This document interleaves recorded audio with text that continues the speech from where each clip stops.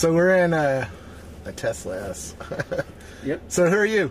My name is Sahas Kara, and I'm the founder of Pepperdeck, and I'm here to show off a little hack I made on the weekend.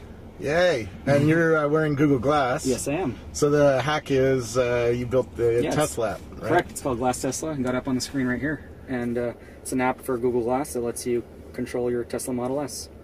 Cool. And we're here with Rocky. What's up, Rocky? And who are you? I'm Sanketh. I'm Sauce's brother. Yeah. I'm out right here. We're going for a ride in Half Moon Bay because it's a stunning, beautiful day here. So you got to tell me where to go. I'm not too familiar with the area. Let's go back out the gate. Sure. Yeah. Just don't hit my car. Loser BMW car. Don't want to lose that. Go the other way. Other way. There you go. Yep. Yep.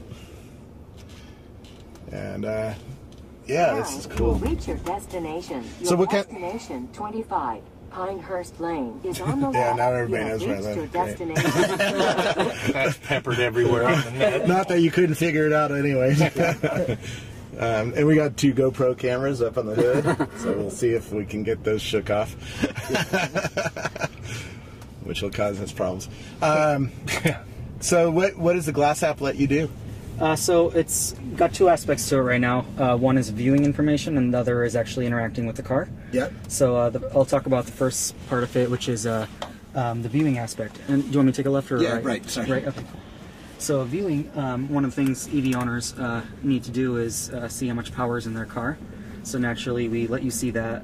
We let you see how many miles of range you're going to get, the percentage of battery in there, how much longer until your car completes charging, the voltage and the amps of power going into your car at any moment.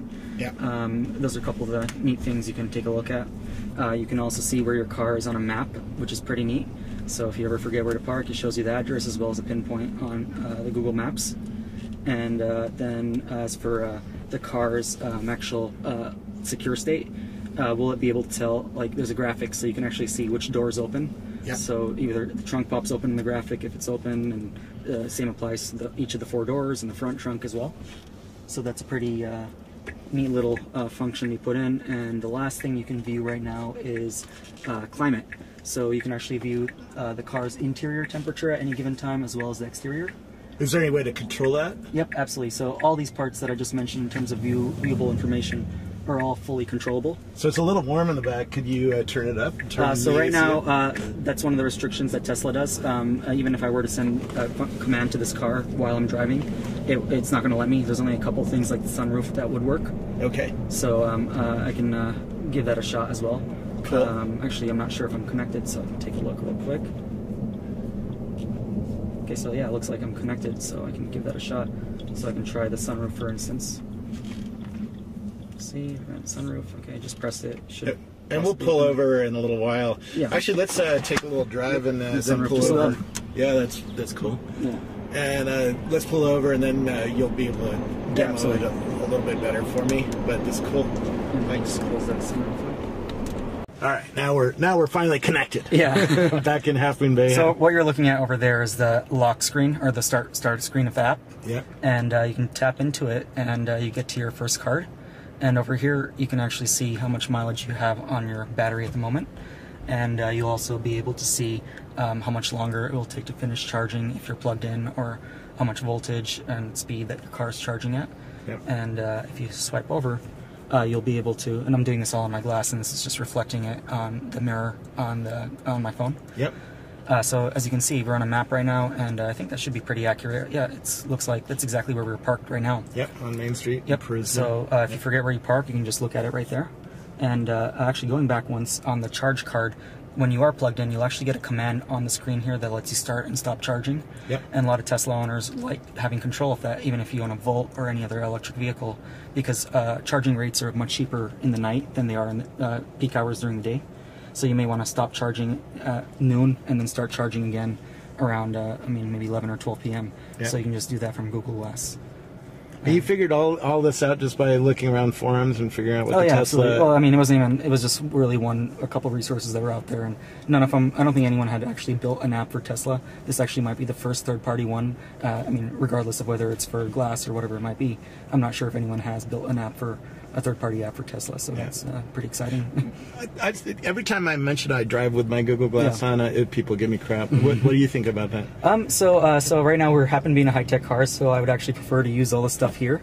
But I generally do. This is not my car. I generally do drive a very old Lexus from about 10-15 years ago.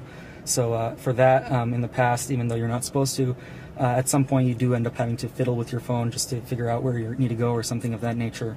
But with Glass, I mean, when I'm using it for navigation, it's passive, so it's quiet, it turns off, and then as you're approaching a turn, the screen turns on, it gives you some sound and tells you what to do. So I find that a lot less distracting, since you don't need to take your hands off the wheel, and you don't need to look anywhere else. Your head's still on the road, and you can just glance up slightly for a split second until you're done interacting with it. I totally agree. I think it's far safer than looking down at this beautiful screen, by the way. Yeah. Because now your eyes are down here, exactly, not looking and at least forward. this car is pretty neat. This entire panel right behind the steering wheel is not an actual physical panel. It's also a full screen as well. Yeah. So actually, a couple of things that will appear on it is you get your navigation appears right here when you're getting a route, your electricity, your what music's playing, so you can customize all that right here to reflect what's going on right here.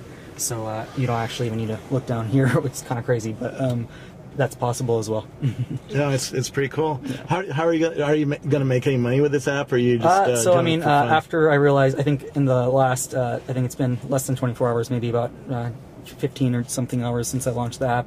The last I checked before I headed out here, I think there were about a little over 35,000 people that visited the website, and I think there were close to 700 people who signed up with their Google account. Yeah. And but last I checked, I think there were 23 people who have actually successfully linked both a Tesla and a Google Glass. So my current user base is probably about 22 right now. No, that's pretty cool. That's pretty cool. I heard Vic Condocha is one of them, right? Oh yeah, absolutely. He's a VP of social at Google, in charge of the whole Google Plus project. So he left a comment, and he seemed pretty excited. So I was pretty excited to see him using it. No, it's cool. You know, there's only 3,000 Glass owners out there. Yeah, is that all they've delivered so far? Yeah, 3,000, 4,000, maybe. And Tesla's at probably about 5,000 or more than 5,000 Model S is delivered so far. So, I mean, in the Valley, I'm sure there's a decent overlap. Yeah, I'm seeing a lot more of Tesla S's. Yeah. It's a beautiful car. I want one. Oh, absolutely. I just can't afford one for 2 or 3 more years until my car payments end. And they're having a much more affordable price range that Elon Musk is talking about, that car that's possibly as low as $30,000. So that should be pretty neat. No, very cool. Where do I learn more about your Glass app? Just go to glasstesla.com, and I can actually bring it up right here on the car. So if you choose right there, it should be loading. Yep. So that's actually the website right there, glasstesla.com. And I think the browser may have... Okay, I don't know what's going on right there. Yeah. You can see that. No, that's cool. Yeah. Well, very cool. Thanks so much for showing it to me. Did you want to see any of the commands? Or I'll play with it when I'm back home. Sure, okay, great. Thanks. Awesome.